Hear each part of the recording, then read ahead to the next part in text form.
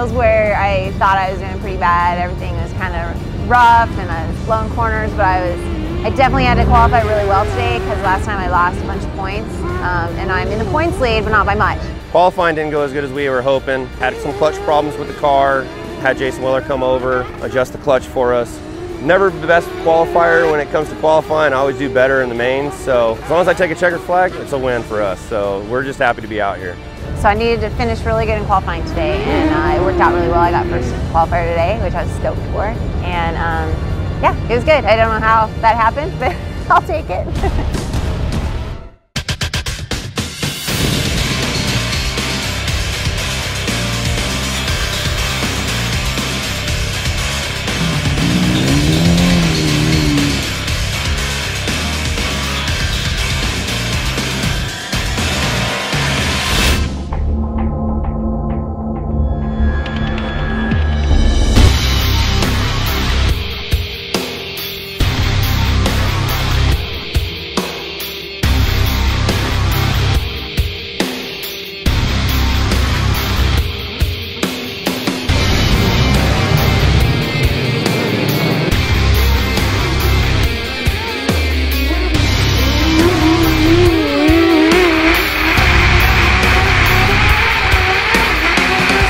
I got a great start. I was on the front row. It was a two-car inversion, which was awesome. And I got a good start, and then I just tried to hold off Nelson as long as possible. And, you know, I was like, what lines will he run? And, you know, made it a few laps before he got around me. And then, as usual, I kind of just tuck in behind him and try to stay with him as long as possible. But the ruts were just killing me tonight. I gotta work on that and my little girly arms or something. So. But it was fun. I got second. It was good. Started the main. The track was super wet, man. There was puddles everywhere. The spray of the mud was gnarly. You know, I got into second on the first lap, but man, Corey was ripping and she was throwing so much mud at me. It was crazy for the first few laps. I was trying to, you know, just dodge her roost half the time and take different lines. But in doing that, I found some really good lines out there.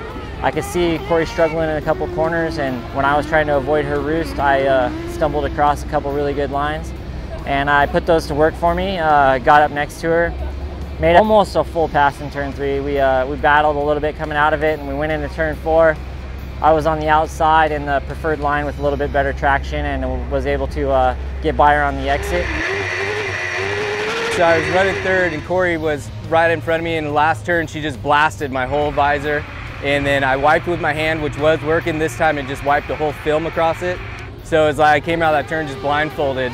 And next thing you know, I'm on the wall, and I knew I had to turn left, and I could see the wall out of that side.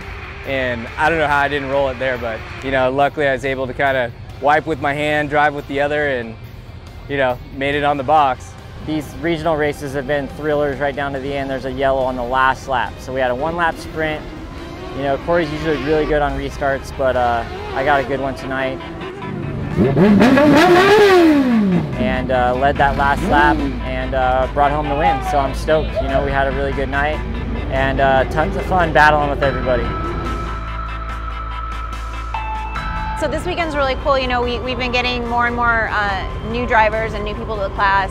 This week was cool. We had Ronnie Renner came out and he brought his new car. He just bought a car from Robert Wilson, and then Ronnie Feist brought his car out, and that was really cool just to have those guys out here and mixing it up with everybody. I know the whole class was excited to have them here. You know, it brings a new element, and they're such big names in the sport. Yeah, so this is my second time in the SR1 class, and actually I really like driving my SR1. Super fun. I bought it just for a tool to get extra seat time, just to help with driving in my Pro Light. It's fun. We'll be out here. We'll be out here next year. We're gonna make some changes and then try to race this whole little SR1 series. So pretty much the wildest thing I've done in a long time. You know, it's right there with going off a 40 rider motocross skate and getting a bad start. I was just taking roost. People everywhere, carnage, chaos. I guess what I was told to expect, but it's not real until you're there getting it. So blew through all my tear-offs, I think, in 3 laps, and then just did the arm squeegee, which wasn't working very well towards the end, but same for everybody, and I went up in the pack instead of back, so that's about all you can ask for. Well, the whole scene here, you know, with the SR1 deal is awesome. Everybody, you know, is getting along. The camaraderie's spot on, and helping out. I mean, I'm dragging parts over to mess with them or tires to get help with, and you know, everybody's got everybody's back, which is cool. And when it's race time, everybody was as squirrely as could be and taking each other out and going off the track like you should do racing. So that's what it's all about. If this was crack, I guess I'm a fiend now. I mean, I'm gonna be in here any chance I get. This ain't getting sold anytime soon, I can promise you that. I'm gonna try to find a way to get another one so I can practice and catch those turkeys.